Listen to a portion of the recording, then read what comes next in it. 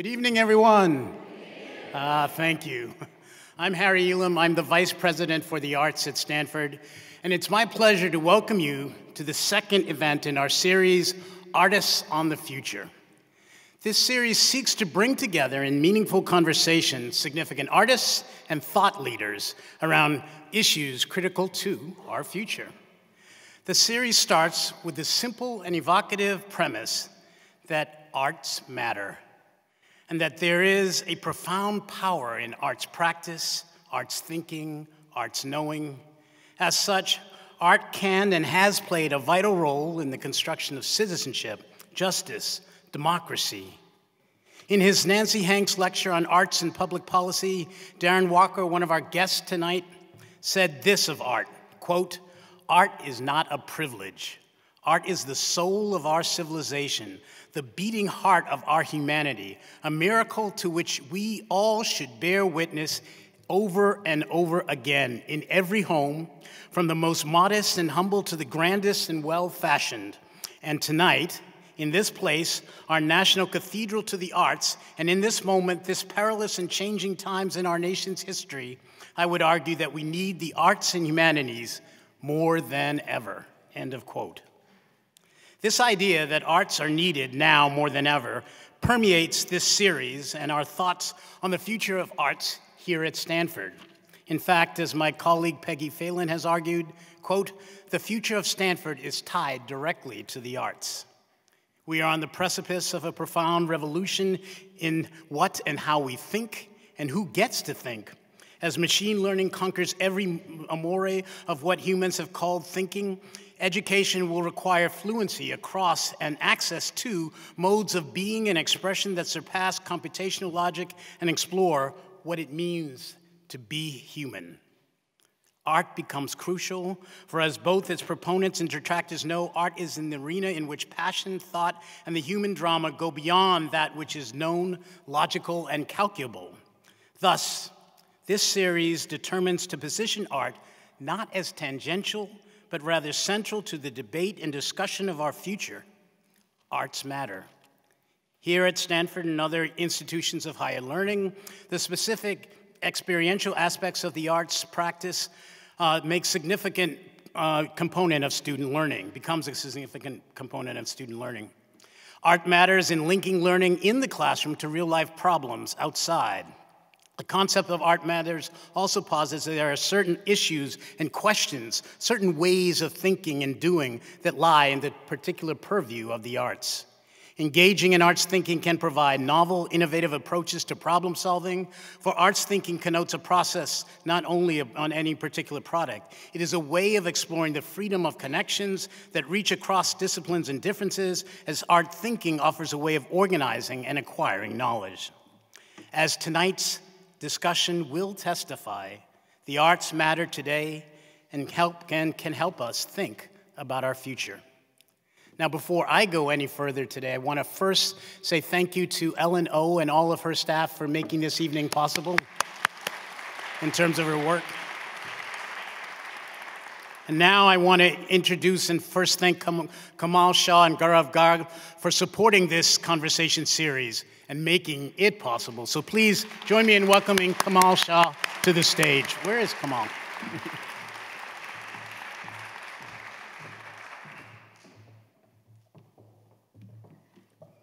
Welcome. I actually can't see most of you, but it is, as my speech dictates, it is a pleasure to see many familiar faces and also many new friends to our talk today. At the last talk in March, we witnessed an unprecedented and candid conversation around some very tough issues of representation and cultural appropriation between Dana Schutz and Hamza Walker. Since then, I'm happy to report Dana has gone to set new auction records with a work selling for nearly $2.5 million. And Hamza was a judge for the 2019 Venice Biennale. Now, in about 5 months from now, we look forward to welcoming the legendary and fiery Linda Benglis and social media phenom and activist Kimberly Drew, also known as Museum Mammy, on October 22nd. So please mark your calendars. I trained as a computer scientist at Stanford in the early 90s. Being young and ambitious, I wanted to be perfect and then some more, just to prove that women could succeed in the tech world. But over the last 28 years, it has also become clear that society places an extra heavy burden on women and people of color to succeed in almost all disciplines of life.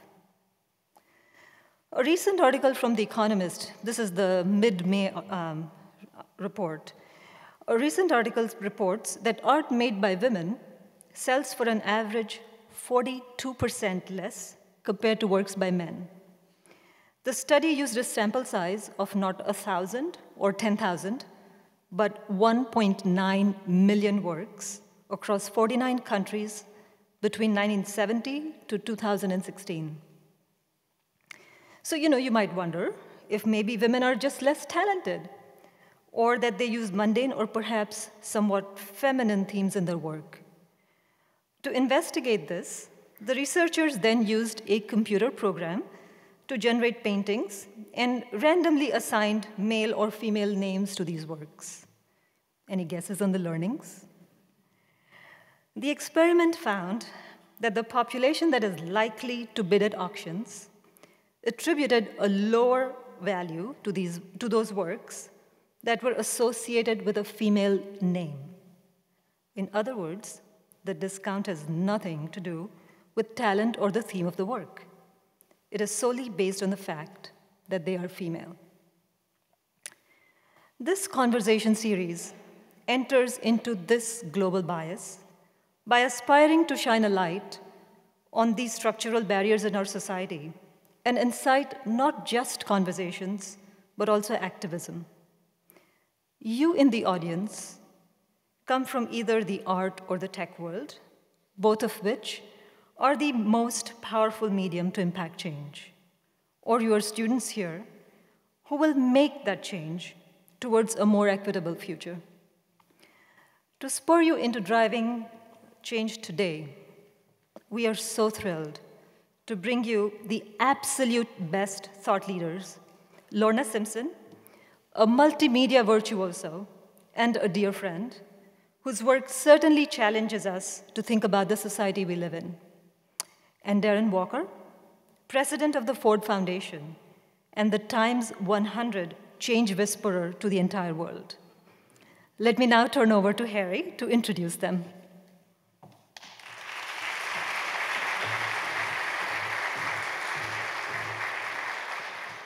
Thank you, Kamal. And now, for this, the second talk in our series at Stanford, Lorna Simpson and Darren Walker will discuss topics around social justice and the arts. Simpson's pioneering multimedia work reflects her concerns about the nature of representation, race, gender, and identity in contemporary culture. Darren Walker leads the Ford Foundation's mission to advance human welfare. First, let's welcome them to the stage.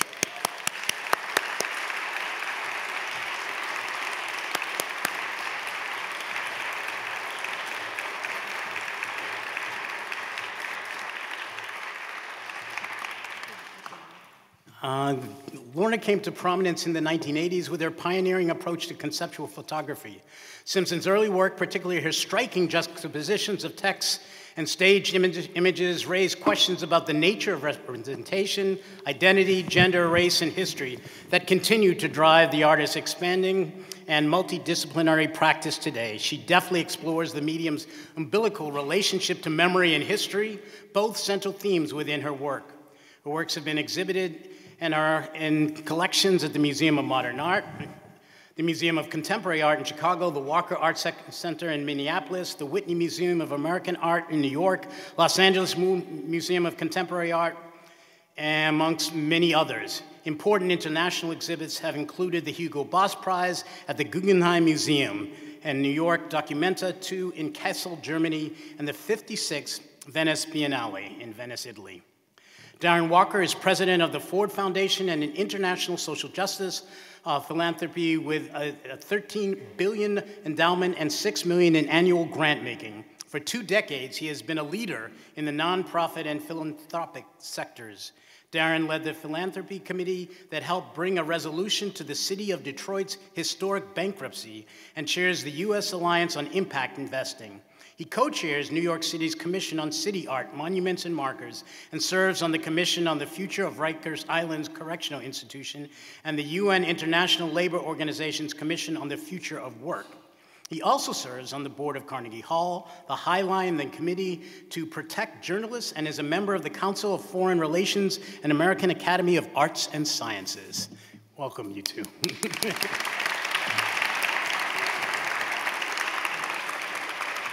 So there will be time at the end for some question and answers, and you got cards earlier in as you came in. And if you have a question, you'll be able to pass it to someone in the aisle, and we'll work with those questions later for Darren and Lorna. Thank you, Harry. Thank you. Good evening, everyone.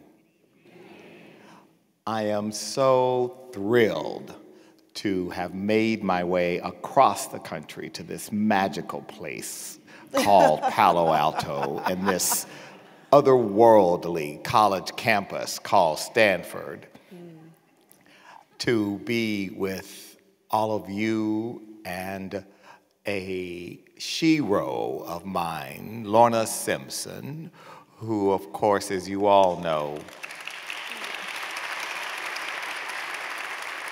is one of the great creative geniuses of our time.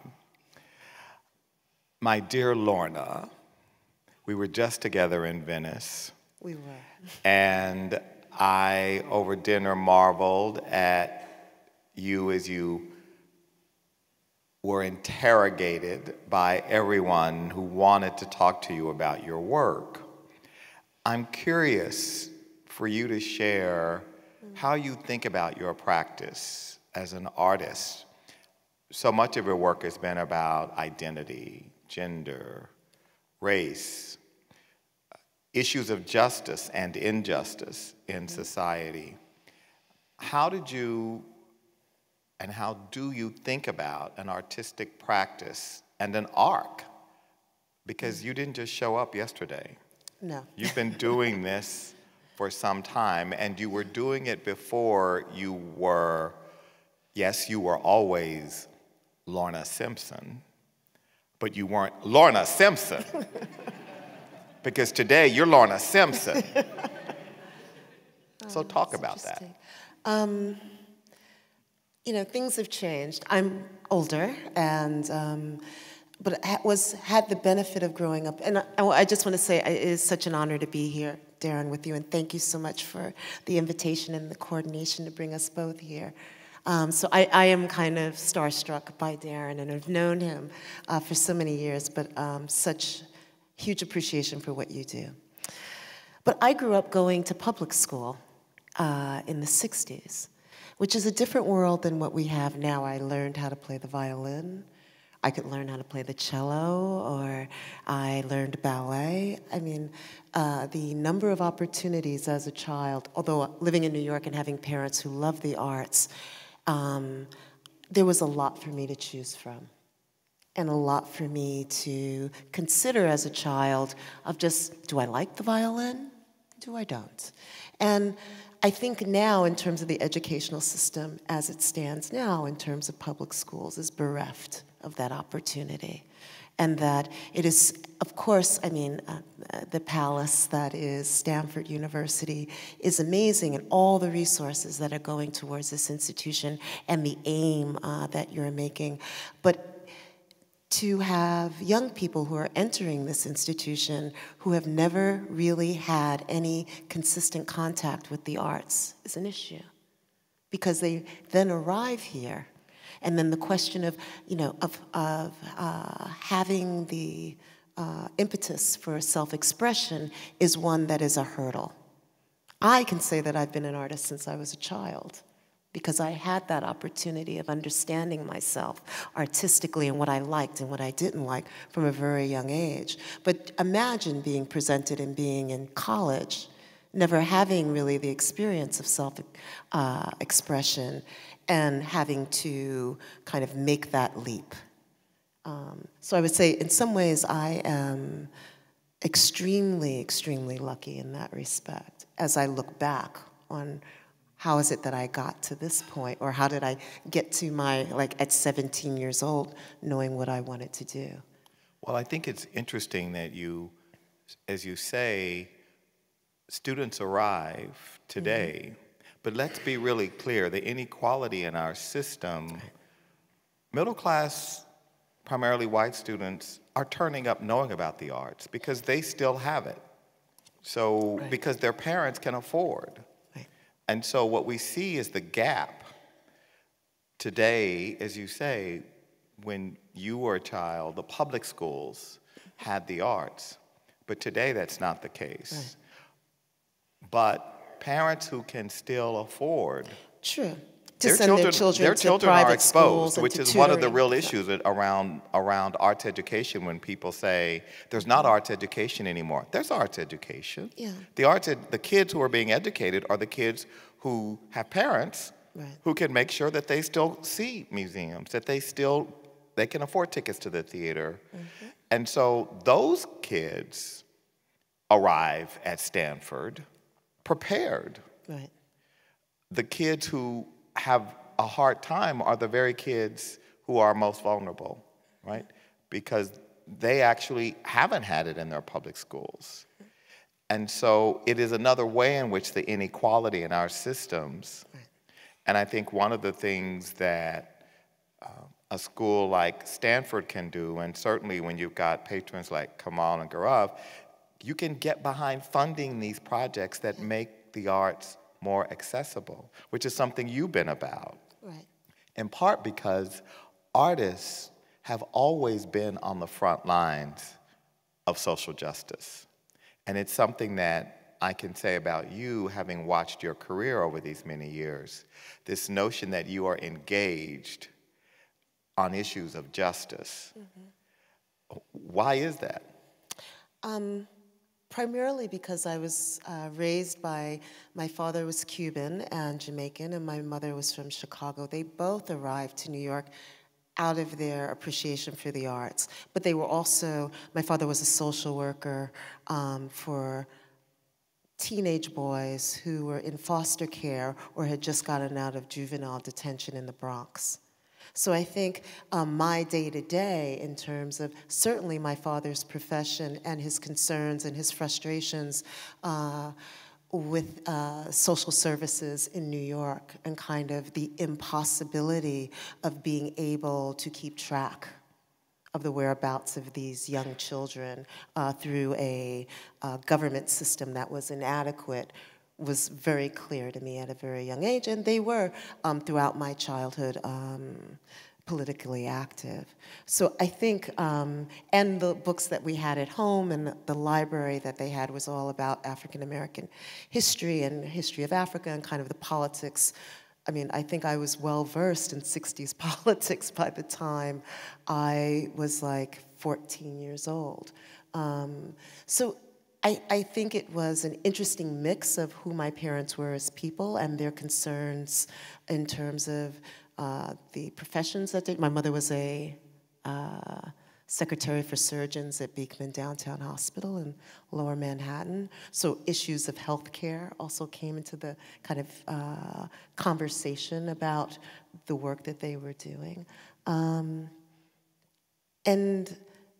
there was always lively conversation at home in terms of family around politics, meaning that either half the conversations were in Spanish, half the conversations were in English, or with the Jamaican side of my family, kind of what it was like as immigrants to live in the United States, and having left just as Castro was taking power. So all of those family stories and kind of the navigation of living in America, either the side of my family that is kind of from New Orleans in the South and migrated to Chicago, or the other side of my family, which immigrants from the Caribbean that came to the United States. It gave me a very rich sense of what we call American culture, what is Black American culture, what is Caribbean culture. And so in that way, my sense of what identity was always multifaceted in a way, against the backdrop of what it means to be living in America. And did you intend to be the kind of artist you are? I mean, did you start out saying, I'm going to be an artist who is in every museum, my prices are going to be, I'm going to kick Cindy Sherman, that I'm going to, I mean, did you start out this ambitious Black woman? No, but you know, I was ambitious for some reason. I think when I began, because of my family history and living in New York, and I went to art high school. I went to the High School of Art and Design in like the middle of Manhattan. And so they also had an international program. So I went to school with children from all over New York. You know, the Bronx, Brooklyn, Manhattan, Staten Island, everywhere. Upper East Side, Lower East Side. And by the time I got, that were all artists, by the time I got to college, and going to art history classes where there would be, oh, there's a Black photographer named Roy DeCarava, or, you know, like in each art history class, the mention of anyone who was not white was kind of very limited, which I knew was ridiculous. I just felt like my New York experience told me that wasn't true. So within the first few months of being at School of Visual Arts, I decided to go to, I met friends who lived in Harlem, and I was spending a lot of time in Harlem, came across the Studio Museum in Harlem again, because my parents had taken me there, and I applied for a residence,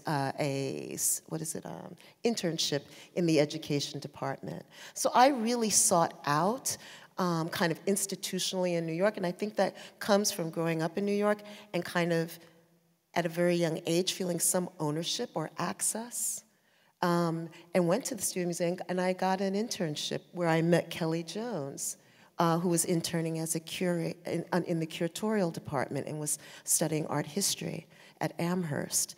And so I created a world for myself that was a reflection of the world that I came from, in a way, in terms of its diversity. But did you do that in order to make you more resilient, to insulate yourself from the racism of the art? I did that to learn more. Because I knew as a young person, like, okay, I don't know a lot, but I know there's a lot more out there than what the school is offering me. And so while I was an intern at the Studio Museum, David Hammonds was an artist in residence at that time. And I came into contact with a range of artists, and it kind of validated my idea, like, yeah, this school doesn't know anything about what's going on. Which took me to Linda Good Bryant's exhibition programs at Just Above Midtown, and the different artists that she collaborated with and showed work. But these artists, I mean, you make this sound so normative, but let's really talk about the context for art criticism, for auction prices, for determining who received attention and who didn't. Because during that very time, which we see today reflected very much in the Soul of a Nation exhibition, Black artists, and certainly Black women artists, were completely marginalized. I mean, so I would imagine that part of what you were doing was constructing a world that you wanted to see, and that a world and surrounding yourself with people who looked like you, who were excellent. True, and also I just had a sense that there was more out there, and I thought it was important.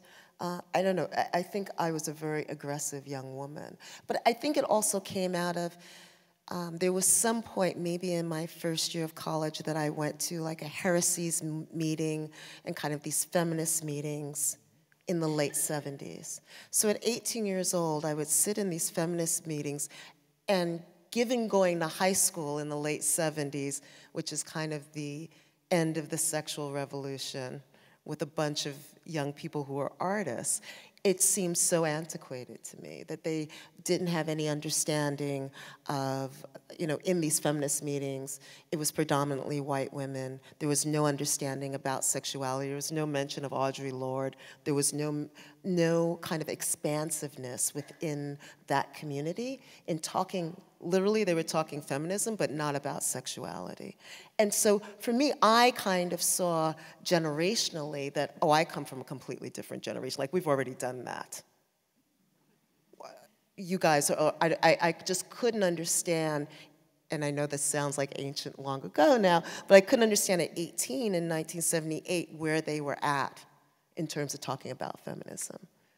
And so there was always these, I kind of would find myself in these generational slippery slope moments of not feeling quite in line with a lot of that thought, and felt the need to really educate myself and understand that there must be, because my experience as a young person was quite different. Right. But your experience, I mean, what you were describing is what Gloria Steinem has talked to me about when she talks about how feminism, as it was represented, left out the voices of Black women, or that Audre Lorde and others had to fight their way in, or that they were at times in the room. I mean, Gloria has a picture that she loves to show of herself and two other Black women who were marching together, and what appeared in the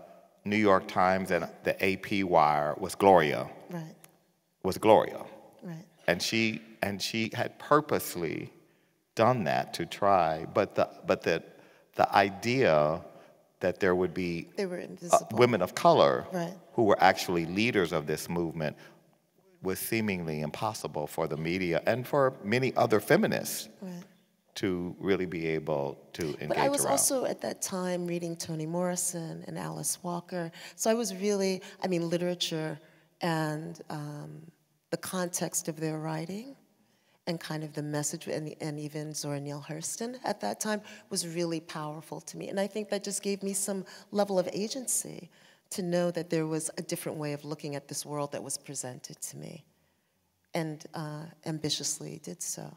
So what was, for you, the breakthrough moment for Lorna Simpson? What was that? Was it a show and a critical review? No, in going back, if we're talking like 1985, my graduate school experience at UCSD was really interesting in that it was a time about performance art.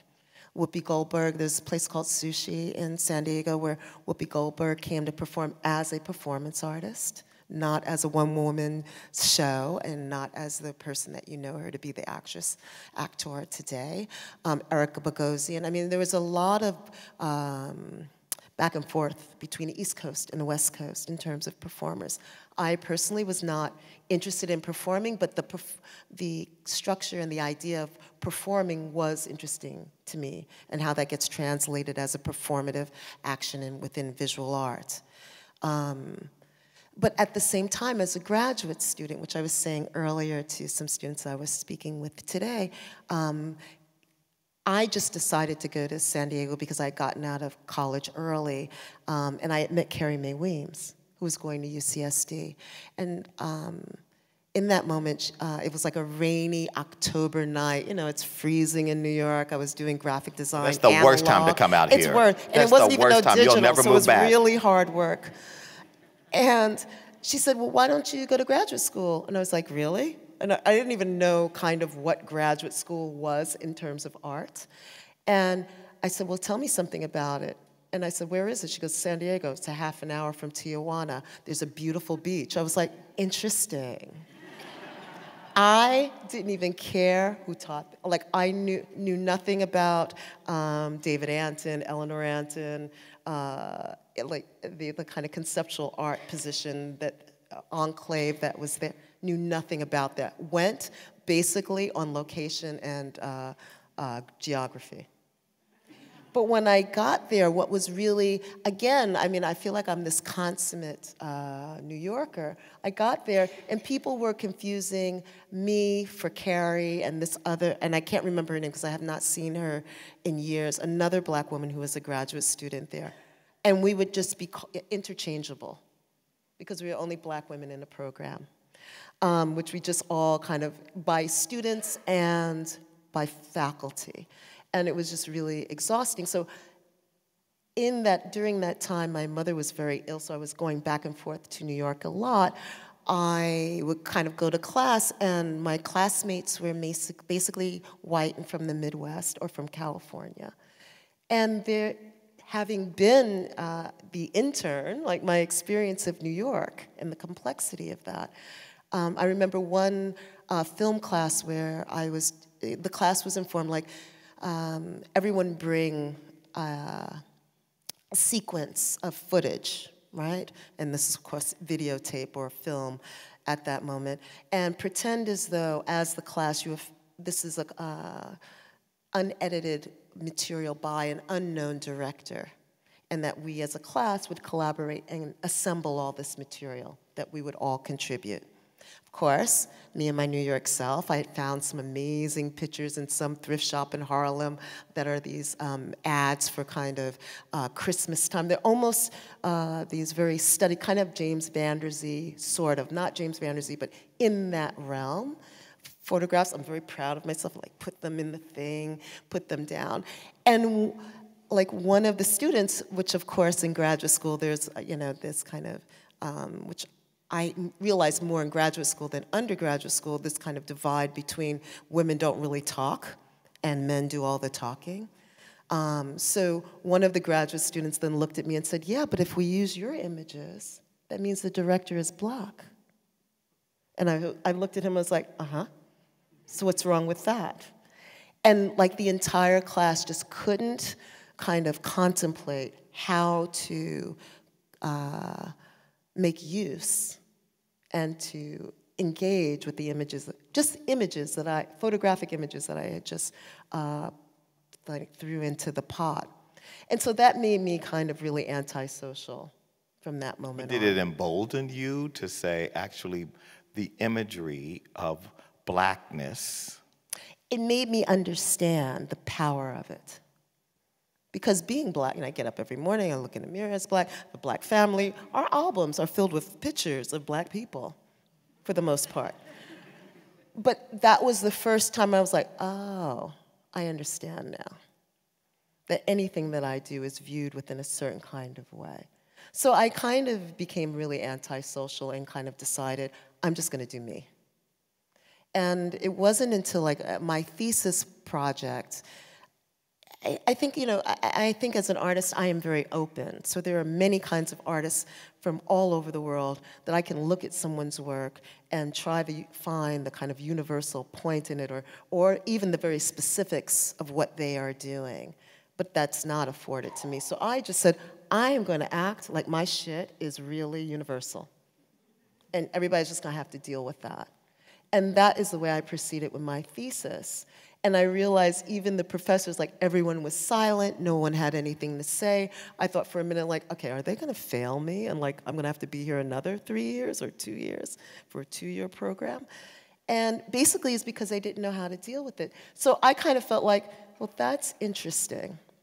Left, like went back to New York, took that same work, back to kind of Kelly Jones and started having conversations with my friends who were on their trajectory in terms of art history and non-for-profit spaces. And immediately the work was embraced.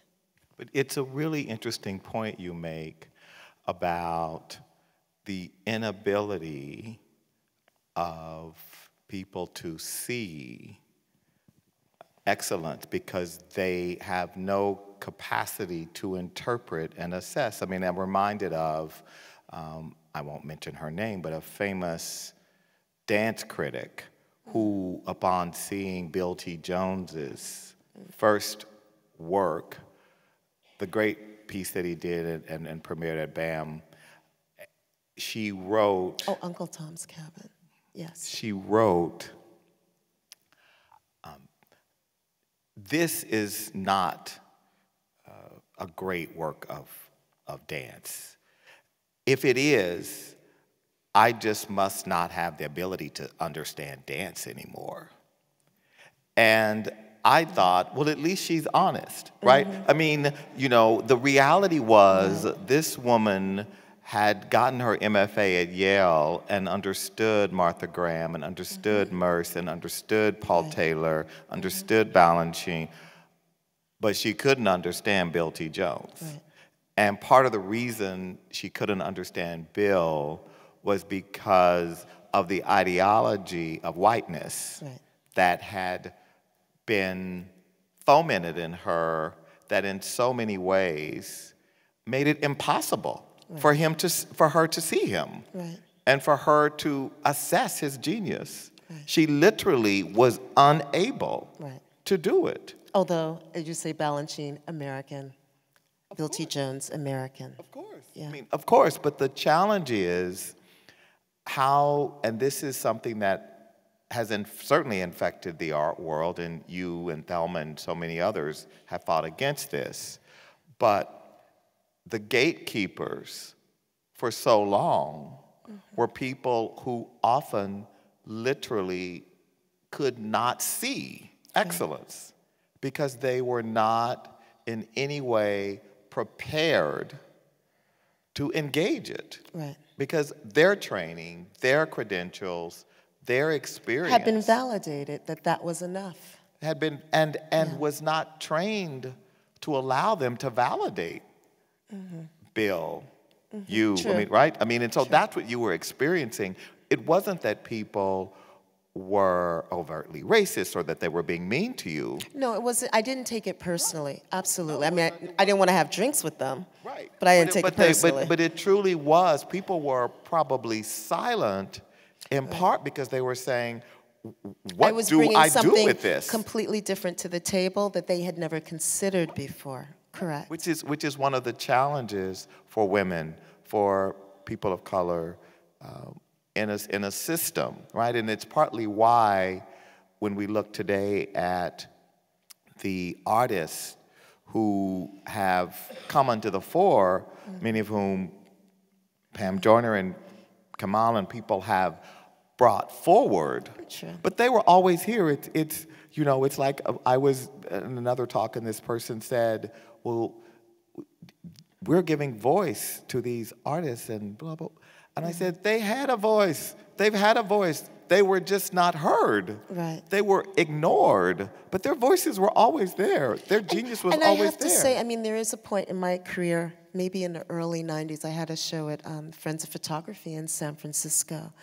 And we did a book, and I remember kind of, I didn't see the book, like they didn't give me a dummy before it was done. So I'm opening it up, and like in the middle they printed some photographs on kind of a black background, which I was like, who gave you permission to do that? Like, why? And so I'm having in my head like, okay, now I'm really disappointed. All of this for what? And the next thing I know, the director comes over to me and I realize there's a big issue, a larger issue, that trustees were returning the book, not only returning the book, but saying that they're no longer going to support the institution because of the show that I had. And that they were upset about the book and upset about the programming. And it was like a huge problem because they were, you know, saying that they were going to take their money back and all this stuff. And so between that and then different lectures, just like we're sitting here, bomb threats in the 90s of like, you know, are you careful? I mean, you know, sometimes we have bomb threats, but like, you know, we think that it's just so, and this kind of followed me for like 3 or 4 years. Why? It's America. I mean, it's not as if what you're doing is so radical that it should threaten people. But it was radical of the institution. You radicalized institutions. Unknowingly. No, you didn't walk in, but you simply were being an artist. You were creating and doing your work, your craft. You weren't I'm going to walk in and radicalize this place. I'm going to blow it up. Right. You were just doing your work as an artist and showing up. Right. And there'll be a bomb threat. And so part of this is about how the act of creativity for a Black woman can be seen as so threatening as to engender violence. Yeah. I mean... Yep. So do you feel today validated? I mean, in many ways, you are among the greatest living artists. You are at the sort of zenith of you have the most prestigious dealer, you have shows, the Biennale, I mean, the catalogs, I mean, all of the...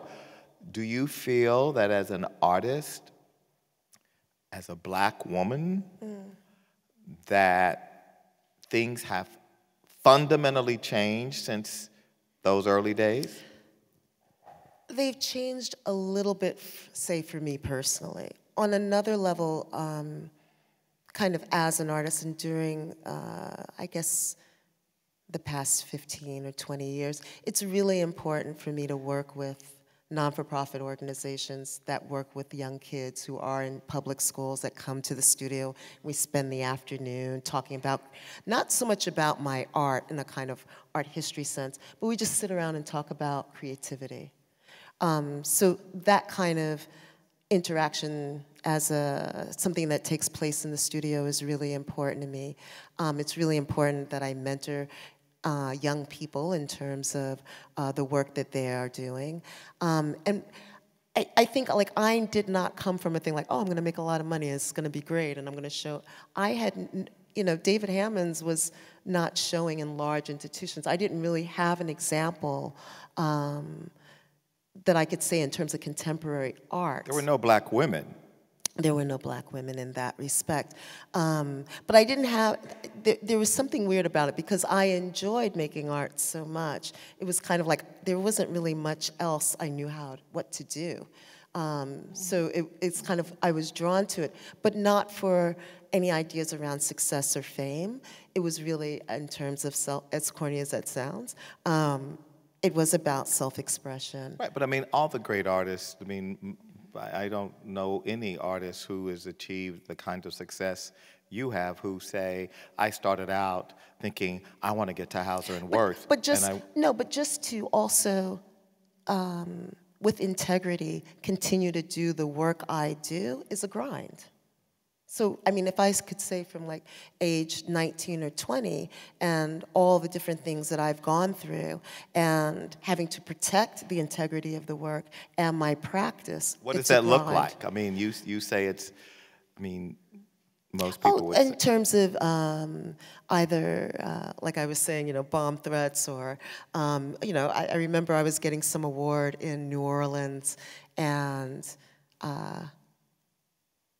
all the artists were gathered in the lobby of some hotel in New Orleans, and I was asked to kind of leave because I was a Black woman just hanging out in the lobby. And I had to explain, like, sorry, no, I'm here for the award, I'm a recipient. And so even if I go to a hotel room or, you know, at the thing, like, you know, when I was a younger person, you arrive at a hotel and they would go, oh, I'm sorry, applications are over there. And I'm like, no, sorry, I have a reservation. So, I mean, a grind, I mean, those are examples of like being out in the world and executing on different things that were happening. But certainly in dealing with dealers or dealing with art historians or dealing with different situations in terms of the academy, it was, I had to have some kind of perseverance about allowing myself to remain intact. Because there are commercial pressures to produce a certain kind of work that sells. I've had dealers walk into my studio, oh, those aren't very good. You know, there was one dealer that I had just started doing collages. So I had framed, like the collages were, you know, they weren't hanging up, they were laying on the floor. So she's having a conversation with me in one room about how she thinks they're derivative and not very good. Meanwhile, while we're having that conversation, another client, because she always would double book, so there was a client waiting for her who had just bought 5 of them while we were having our conversation as to why they're not so good. And which is infuriating on, you know, both levels. Like, I don't care about the person buying them, but there is this sense, like, you know, sometimes dealers think they can tell you what they think about art, and you're kind of like, I was making art before you even had a gallery. And so it is a grind in that way, and but I feel like that's part of, you know, it's a business. It's not, but I always try to keep separate my relationship to the work and the business side of the art are kind of 2 different things. So I want to talk about the curatorial system that we have in this country. Yes. You're familiar with it. Yes. Our friend Thelma Golden has spoken and written extensively about a curatorial system, a system of gatekeepers, because curators serve a very important role, and I love curators. My wonderful David had a curatorial background, and so I'm a big, but curators are gatekeepers. Curators decide what matters and what doesn't. Right. So we have a system in this country of curators. I mean, I know of a big museum in New York on Fifth Avenue. Won't name the name, you know, but there's not one black curator in the whole building. There used to be one. Yes. Yeah. But she went away. Yeah. So she retired. How do we, and that's not unusual. Right. How has that system, how have you encountered that system? How have you succeeded in that system? Funny that you should say that, because between Kelly Jones and Thelma Golden, Kelly Jones, as I said before, I met when I was 18. A few years, just to give a little background of how this goes and kind of how important this is to all of us, is that Kelly was working in my old neighborhood of near where I grew up, which is Jamaica, Queens, and it was a place called Jamaica Art Center. And so this is now maybe 4 years or so after we met at the Studio Museum, and she's a curator of the Jamaica Art Center. And she says to me, Lorna, can you come photograph a David Hammond's piece that we have up? And, you know, there's going to be an opening, and I would help and do that. But by the way, there's this young woman I want you to meet. Her name is Thelma Golden. Kelly had hired Thelma Golden as her assistant. And I met Thelma, and it was amazing. I was like, oh, she's so young, she's so cute. And she was still, I think she was basically in college, but kind of, you know, coming back and forth and living at home. And there was always this sense of community in and around that, well, where else would Thelma get that early in, right? And then she goes on to the Whitney and kind of does other things. The problem is that, or I should say, the beauty of what has happened, Kelly then goes on to be an art historian and is more academically involved. I think Kelly would probably kill me for saying this, but also Kelly really doesn't like the kind of commercial art system, which is understandable. And she has more freedom as an academic to write the kind of books she wants to write and what she wants to do. Thelma decides to go into the beast of the museum world. And as she does that, and as she becomes a curator herself, the people that she then hires as interns, the people that she invites in to be her assistants, are all young people of color. Every single young person of color that she has had under her wing, either at the Whitney or at the Studio Museum, are now curators at major museums. That's fantastic. But she's the only one. Well, and that's the problem at the same time. It is impressive, and the opportunities that at an institution she gives these young people the opportunity to actually curate shows, to actually write really academic, strong texts about artists that they are interested in making shows. Like, really the full package. And also introducing them to other artists who then invite them to write for their catalogs, and it kind of becomes a circulation of giving them opportunities. Major institutions, though, now look to Thelma as a feeding ground for new young people of color who are, of course, high above average, very well educated, and extremely talented, but they themselves institutionally refuse to give that opportunity themselves.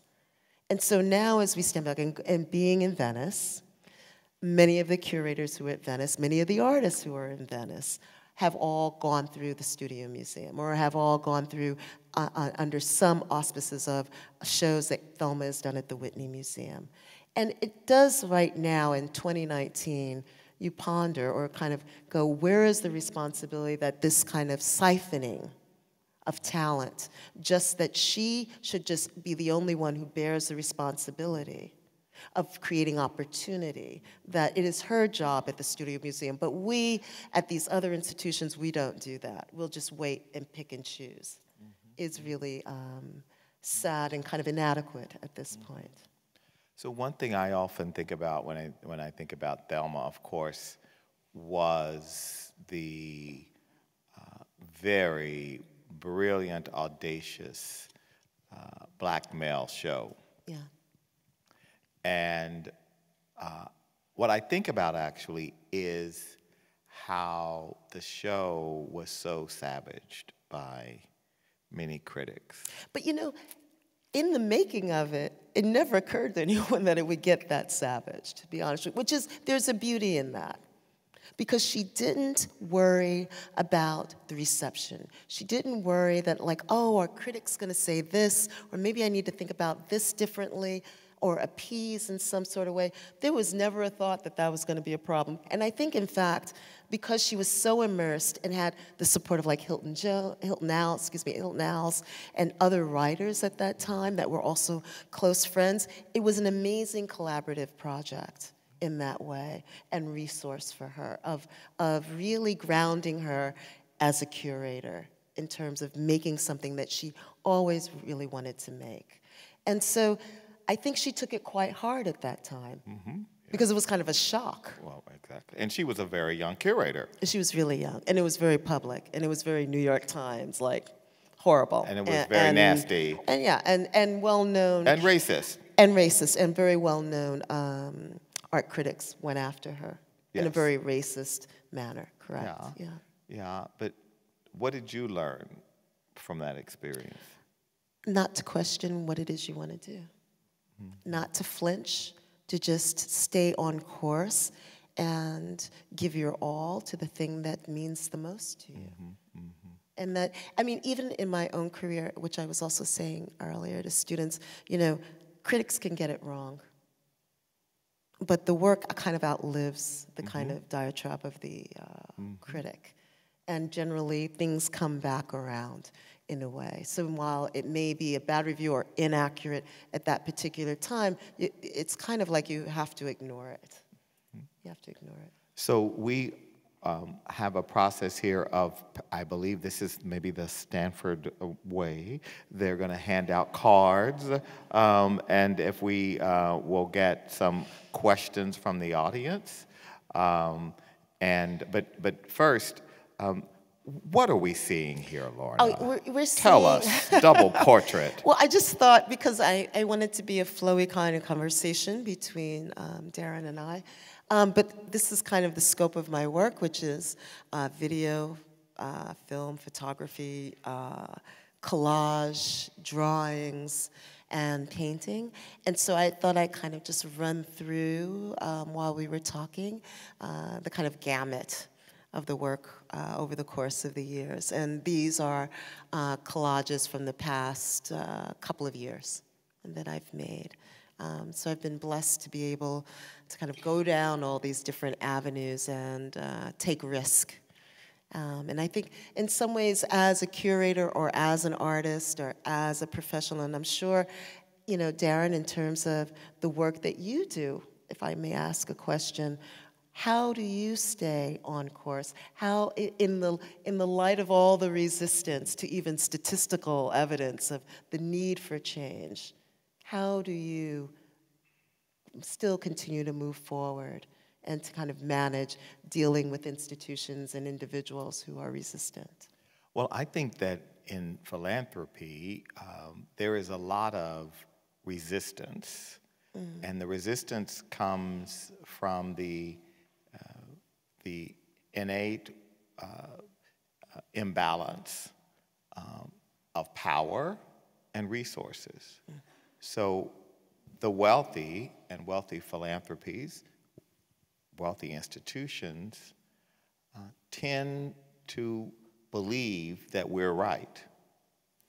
And all of the incentives in society reinforce that, because people don't tell rich people what they think of them. And people don't tell people in big foundations what they think of them, because we have a system where there is more reliance on private wealth for public good. And so that causes private wealth to be privileged. And we've all been there, right? I mean, I was in a board meeting recently of a well-known cultural institution with, more than its fair share of billionaires on the board. And, the people can just say the most absurd things. And you're sitting at the board table, and this person says something that is completely absurd and asinine. And no one says, that's really stupid. Yeah. That's really stupid. Well, I am a board member of a couple of museums, and I have that voice. Well, this is why we need artists. But this is my point that I'm getting to. There are fewer and fewer of those boards looking for artists or looking for people who bring anything other than wealth.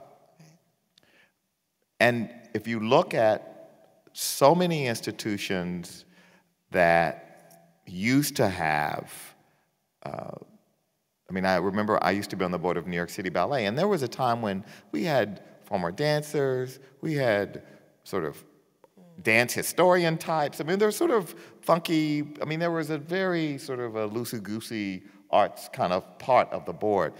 That's gone. Right.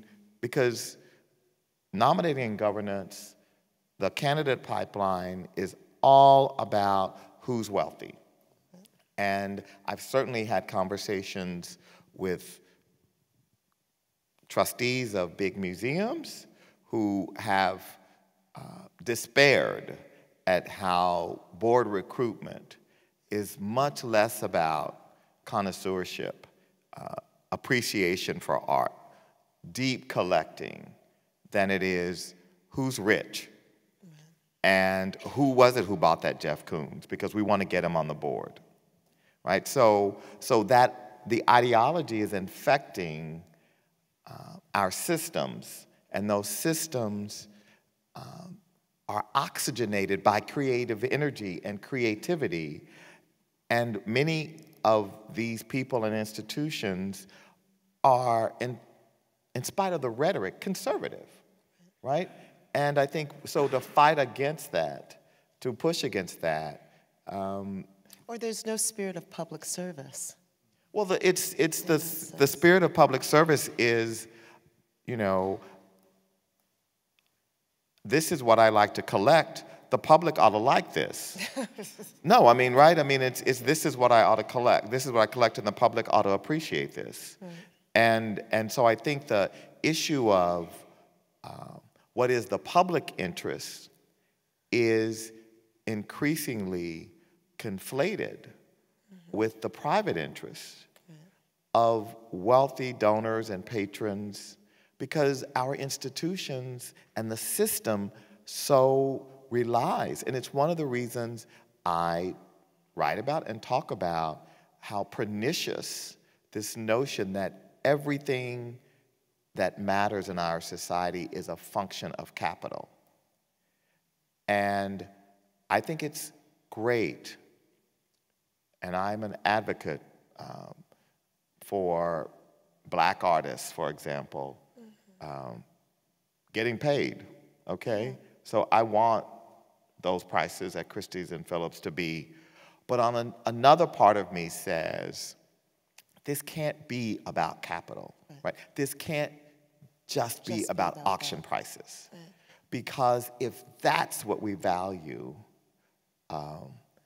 what we ought to value is the humanity of the artist and the role of artists, because artists in a society like this are more necessary, because artists will hold the mirror up to us and will demand that we look in that mirror. And for privileged people and privileged institutions, we have the privilege of not having to look in the mirror, because most people don't want to hold that mirror up to us. And so to talk about that and engage in that discourse is something that I think we all have to do, but it's very hard to do it. Yeah, agreed.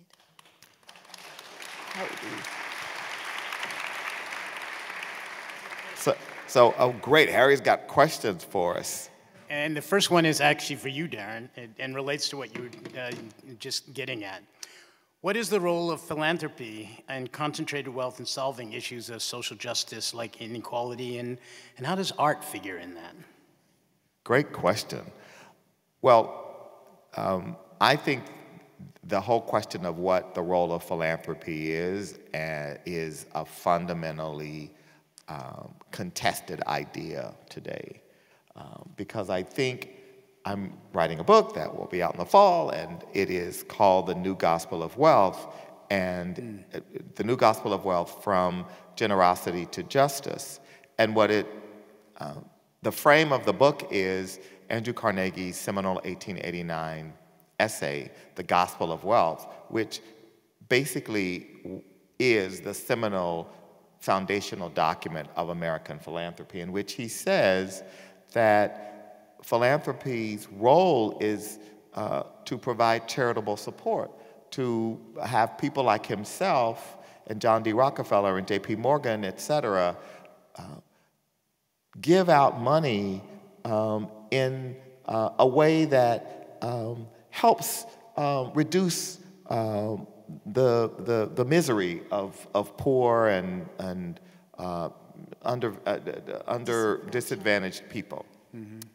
And so what I use as the basis of my book is what Dr. King said in 1968 to a group of philanthropists, which is the following: philanthropy is commendable, but it should not allow the philanthropist to overlook the very injustice which makes philanthropy necessary. And so what Dr. King was saying was a very different thing than Carnegie. What Carnegie was saying, and he wrote explicitly, that inequality was just basically a byproduct, and there was nothing wrong with inequality. The issue was, what would men like him do with all of this wealth that they had, and that they should be generous. What I say is actually that inequality is harmful, and the levels of inequality that we see in our society today is harmful, and it is actually harmful to our democracy and harmful to our democratic institutions. And it's very hard, though, to engage in that discourse, because the very beneficiaries of that inequality are therefore expected to fix it, right? I mean, and so how do you engage with a group of, how do you walk into a room of the Giving Pledge and say, I know all of you people are successful, but the very system that created your wealth is very problematic. and how do we fix that system so there aren't as many of you in the future, right? So, and I say that about my own institution, right? I mean, this is, this is very much, we are all a product, and inequality, of course, in a system like ours, there's always going to be inequality. So it's not as if inequality on the face of it is wrong. It's that the level of inequality that we have, the level of concentrated wealth, is so problematic And so the challenge is, and what I struggle with, is how to engage in that conversation with philanthropy. But I think it's essential because we are starting to see the critique of philanthropy. And that critique is not coming from where it has traditionally come from, which is conservatives. I mean, I'm often, well, not often, but occasionally, you know, at some conversation like this, and someone, when it's time to ask a question, goes to the microphone and says, you know, I can't believe what the Ford Foundation is doing. Henry Ford is turning over in his grave, that you all are, you know, and I mean, I always say, you know, look, lady, I mean, Henry Ford is turning over in his grave a whole lot of things. I mean, there's a black gay man who's president of the Ford Foundation. I mean, there are like so many, I mean, like, I mean, if you, do you, I mean, when people, that always happens at these, right? It always happens inevitably at some, but part of what it was getting at was, you know, Henry Ford was a capitalist. And you know, but Henry Ford also was the first industrialist to name inequality as a problem. And it's why he said he had to pay his auto workers. They couldn't afford the Model T. And he said, I've got to pay my workers enough. Now, he had some real issues around labor, ultimately, but at least on this issue, he named inequality. But today, you get a group of, and it's happened to me on many, many, many occasions, so I can say it now with some, you get a group of very successful, very wealthy men, primarily, in a room, and you try to talk about this, and they become incredibly defensive, because for them, it is essential to believe that we're a meritocracy, that the system is fair, because the system worked for them. They're billionaires. The system worked. So what do you mean you're telling me that the system isn't fair? I worked hard. My father didn't have a high school degree. I mean, I've heard every story, you know? And so how dare you accuse me of, you know, benefiting from white male privilege? I had no privilege. I started with nothing. I mean, I've heard all of those narratives. And so that's the hard part for me. Thank you. Lorna, this question is for you. Earlier work seemed once defined by edges, frames, figures, black, white. Now there is flow, water, colors. Was there something that changed in your life? What helped this occur, and actually, where do you see your art going in the future? Well, you know, I am older. If thinking of myself as starting as an artist, let's say, I don't know, 20 years old, certainly some 30 years, some odd years later, the work is going to change and shift. I mean, I feel that I am at my best when I am unsure. I am at my best when I am not so certain about the work that I'm making, or that it is something new or even unfamiliar to me. I don't believe that making art should be comfortable and systematic in a certain kind of way. So it is always evolving. And I also kind of circling back to certain genres, circling back maybe to video work soon. But your work is always, what I've loved about watching your career is how your work has so evolved, and how you have been able to incorporate all of these different media. I mean, there are lots of artists who, I mean, their show that's up now looks like the first show you saw. I mean, they've been doing that. They get like, and this is maybe where the dealers come in. I mean, they get like a formula, and then like literally they're just doing a different color today than they were 30 years ago. Right, true. I mean, I think I always feel like being challenged is good. And as I was also thinking about, you know, being an artist, you cannot be risk adverse. Right? There has to be some level of discomfort or risk, or that you don't know whether or not it's going to be good. But failure or fear cannot drive the kind of creative process. But I also feel like that is a privilege. I feel like I have the privilege of kind of making the kind of life I'd like to make. I have the privilege to make the kind of work that I'd like to make. And that feels really good. And over these decades, that's really important for me to protect. But that is really important to my artistic expression.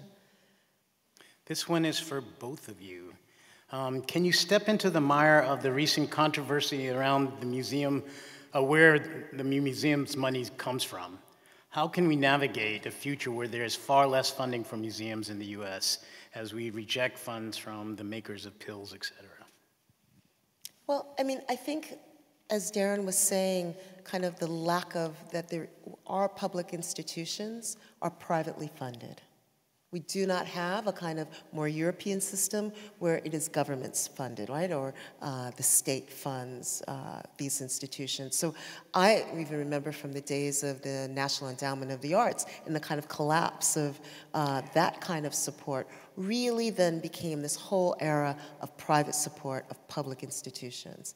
Once you go down that path, which we are way down that path now, of course there are going to be issues with individuals who are on boards who give a lot of money, and the problematics of, like, you know, tear gas canisters with the names of, you know, the company that particular trustees on a particular institution, you know, sits on the board.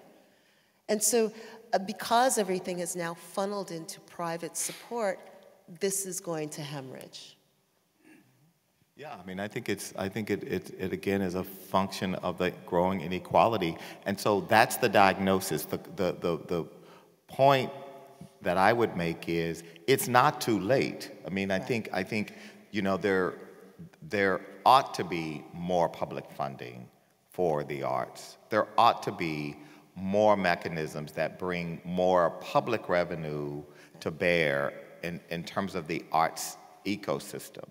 And I really do think that we're going to see more of this because the necessity of the cost of operating these institutions and the need and the competitiveness, particularly of the signature ones, to grow and to build new wings and to operate broader programs, and to operate more public education programs, because in fairness, all of their education programs, I mean, when I look at the education program at MoMA, for example, it's amazing how much that education program is expanded.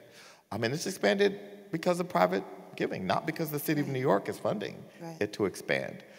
So there are absolutely upsides to that, but then the downsides are that the integrity of the institution is compromised. Because we know the public today, it's just a different time. I mean, it's hard to remember that John D. Rockefeller was the most reviled man of his era. I mean, tear gas cans. I mean, this man blew up an entire town looking for oil and, like, paid off the justice system so no one at Standard Oil would get prosecuted. I mean, so, you know, and today, Rockefeller is the gold standard in philanthropy, right? So I want to be fair, but on the other hand, social media didn't exist in 1913. It sure did. And so the willingness and patience of the public, and we are a more democratic, inclusive society. You know, John D. Rockefeller and Andrew Carnegie, Morgan, I mean, they could all say, so what that these little people don't like whatever. I mean, who cares? Today you can't do that.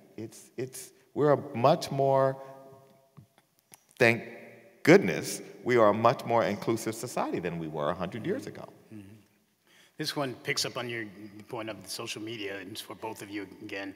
Has the internet changed the way you think about your sources and circulation of your work or what you do in terms of philanthropy?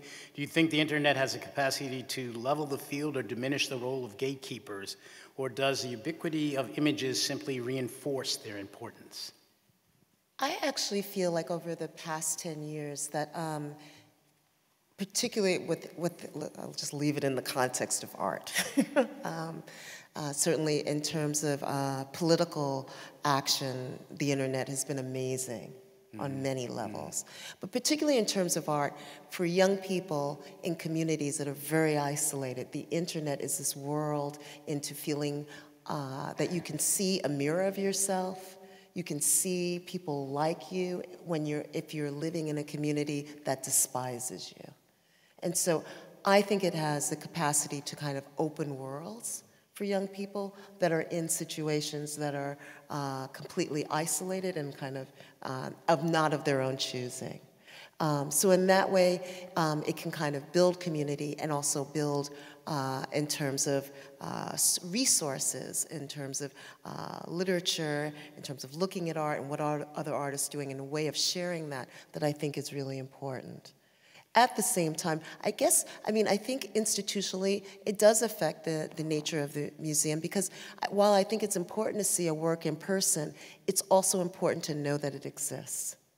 So I would say, it can act as a vehicle to get someone to kind of visit a museum, or an opportunity to travel if possible. There is a kind of aspirational aspect to it, but I don't think it takes away from actually having the physical piece and visiting that. That's like the next step. But I think it actually kind of opens worlds in a way. What I worry about is a broader issue of the internet in society. So if we're a foundation focused on justice, the internet is highly problematized, right? Because the internet has been privatized. And Tim Berners-Lee's original idea for the web, which was this idea, Tim was on the Ford board for many years, was this utopian idea of connecting people and it all being free. And when in fact, the internet has been privatized, the systems of monetizing data, our data, have created huge wealth and are very challenging when you think about the public interest. Because in every sphere of life, American life, we know what the public interest is. But I like to think, for example, the Zuckerberg hearings it was the intersection of democracy and capitalism. And commerce, yeah. And democracy lost. Right. And part of the reason democracy lost was because, one, the capacity to articulate and advocate on behalf of the public interest was not there. So we had Congress people asking almost idiotic questions. And there was on social media, there were all these memes and comical things being, about the senator turning on his, it was just. Yes. But in any other sphere of American life, the environment, financial services, health, global development, there would be sitting behind those Congress people, smart people with credentials and training, who would be passing them index cards saying, no, he's wrong, ask him this. Here's the data you need to recite. There was no one sitting behind them because there is very little capacity working on behalf of the people.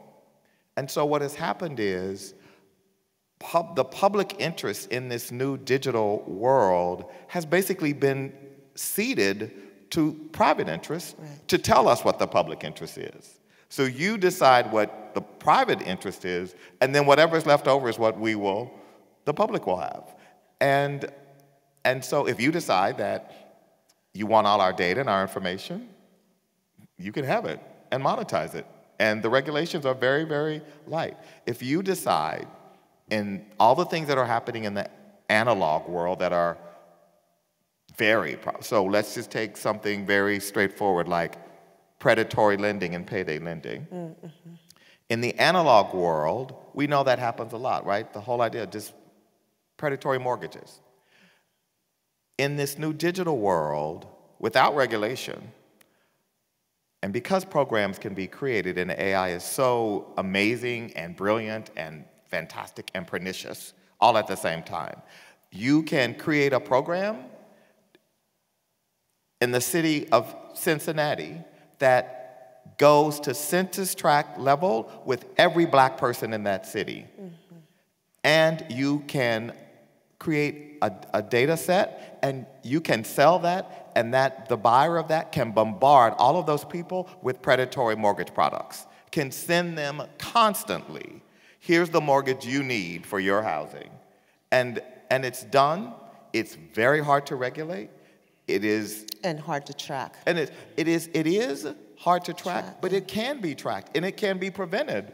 But who's working to do that? Right. Now the FCC, but they're all behind. I mean, this is the amazing thing about AI and about how fast this is all happening. It would take a year to figure out how to do that, right? Mm-hmm. To, at the census tract level, in an entire city, figure out where the black people live, right? Or to, as LaTanya Sweeney, a professor at Harvard We Fund, had demonstrated recently, how this program that she'd found aggregates black names. And it aggregates black names on the internet and finds those names, and then seeks to sell them, sell ads to bail bondsmen, payday lenders. I mean, all of those things. And high right, percentage credit cards. She showed how it's all done, and how there's a huge hundreds of millions of dollars that are being made in this new digital era with very little protection, very little oversight.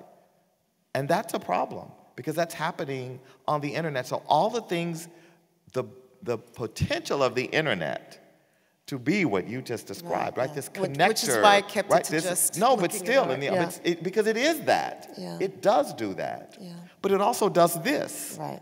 And this is very problematic. And this is what we, the people, need to have our government with computer scientists and code writers and all those people who do this work here at Stanford and other, working on our behalf. So where are they in government? Where are they at the FCC, the FTC? Where are they in state government?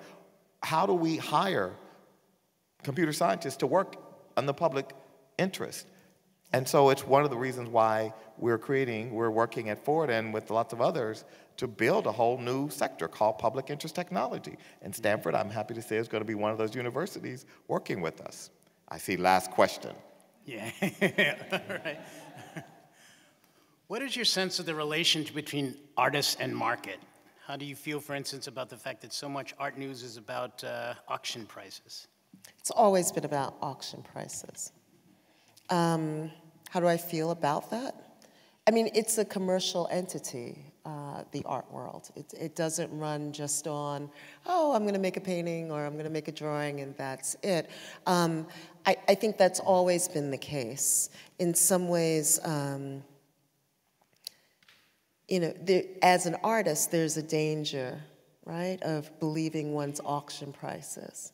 So if you look at a young artist who is getting maybe incredible prices in terms of auction, the danger for them is that if you try to approach that in the primary market and it crashes, you're really, really in bad trouble in terms of selling any work, which means you have to roll back your prices, which means you gut your own market. So, I mean, as an artist, it's kind of like you kind of operate in your own lane. You kind of operate in a way that you don't take the kind of commodity and auction house prices seriously with regard to one's own primary market and kind of leave that somewhat to the secondary market, but you can't kind of engage it or completely embrace it because it's speculation, and that can always turn badly. Do you want to answer that? Or in terms, Darren, for you then, you painted this world in terms of the future and thinking about technology within the future world. I'm wondering what you think as to art's potential impact on that vision you talked about. Like you mentioned at Stanford, we have a new initiative in human-centered AI. And one of the things that initiative is going to do is it's going to have an embedded artist who works with AI. So. Well, I mean, look, I think as someone who worries about injustice in our society, we need a more empathetic society. You only get empathy through the arts and the humanities. I mean, so we actually can't have more justice without more artists, without more humanities, without more understanding of our human experience, right? And so there are people out there in the world who, when you look at them and you see their total lack of humanity, their just vileness and their crudeness and their sense of, where is your humanity? I mean, how can you speak about other human beings with no sense of their humanity, with no ability to possibly put yourself in their shoes?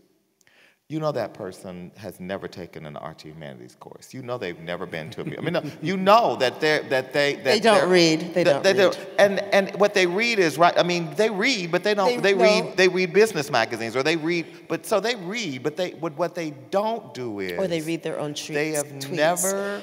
They have never had fomented in them any empathy. And empathy is among the most important developmental things that a human being needs to be successful and to contribute to humanity, right? And so you don't have to have empathy. I mean, and there are people who don't. Obviously, we can see that every day. But we have to have a society where there is more empathy, because a society with less empathy will be a society where there is less justice, there is more inhumanity, there's more injustice. And so the role of the arts in fomenting, engendering, encouraging. Well, in the formation of fascism, art is the first thing to go. Yes, always, always. And artists are the greatest threat. Right. Thank you both very much. Thank you to Lorna Simpson. Thank you, Darren Walker, for being with us. And thank you all for your questions as well.